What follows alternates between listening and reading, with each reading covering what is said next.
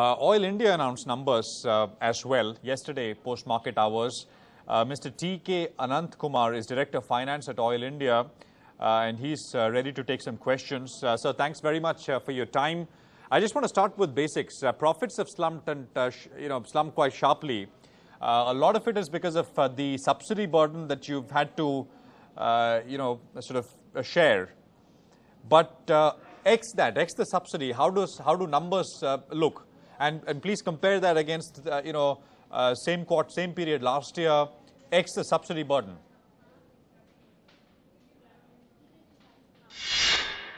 Actually, this year 11-12, we have ended with good growth both in oil and gas.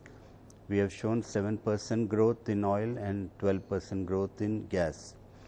However, the subsidy burden also has been very high.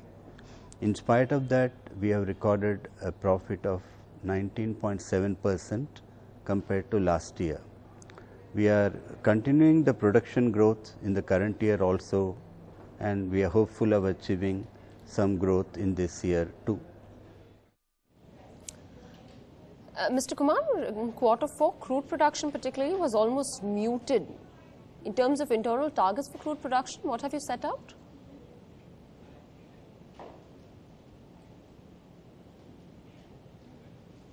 The current year, we have kept a production guidance of 3.95 million ton of crude oil and 2.92 billion cubic meter of gas, which is as compared to 3.84 of oil and 2.63 of gas.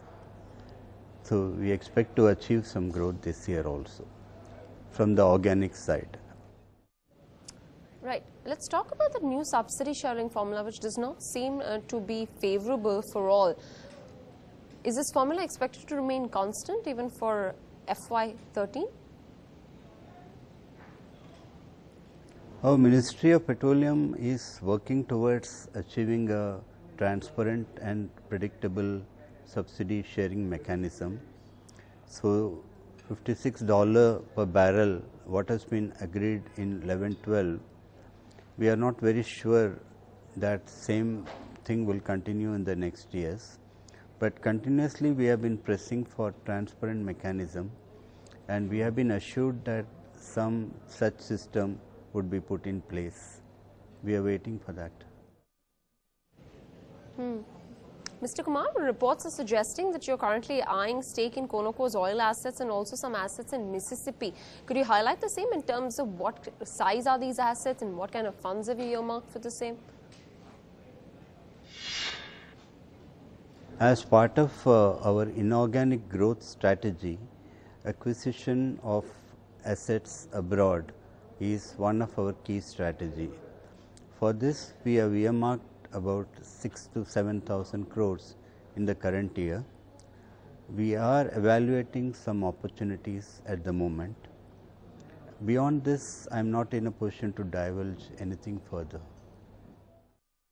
No issues with that, Mr. Kumar. Aside of that, I mean, with regards to Oil India, are we looking at offloading some stake here in FY13? Are there any plans of doing so?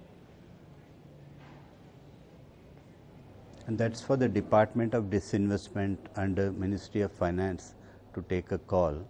As far as Oil India is concerned, it is not going to be a fresh issue of FPO.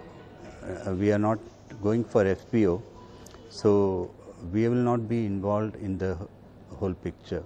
The DOD will be involved in the offer for sale.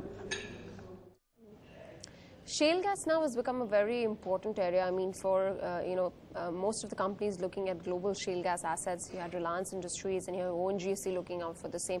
I mean, this is a big area for you as well, which you're focusing on. Any updates on the same? Acquisition of shale gas is also one of our strategy as part of unconventional oil and gas.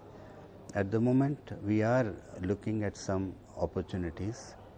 It will take some time for us to come to finality.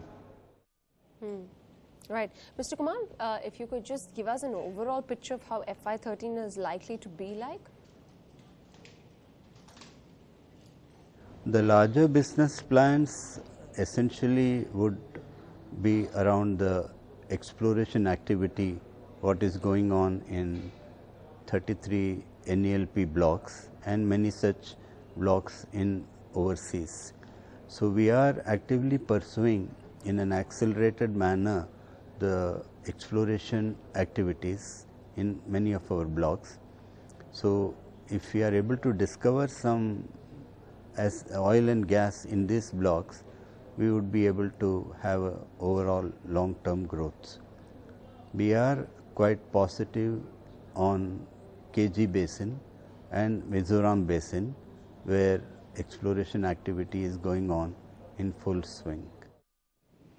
Right. One last word, Mr. Kumar, with regards to the Numaligarh refinery, which should become operational just a few days from now. But what was the impact, or rather, what is the impact, of the shutdown? There is not expected to be any adverse impact on account of the shutdown of Numaligarh refinery. Because it's a planned shutdown, we are able to divert our crude to other 3 refineries. Do you have the NDTV Profit app? All the markets, all the news and your own homemade, ready-made portfolio available there for you. We will right now answer what you should sell, what you should buy when markets are down. Download at ndtvprofit.com/apps. Get the best app from the channel you trust.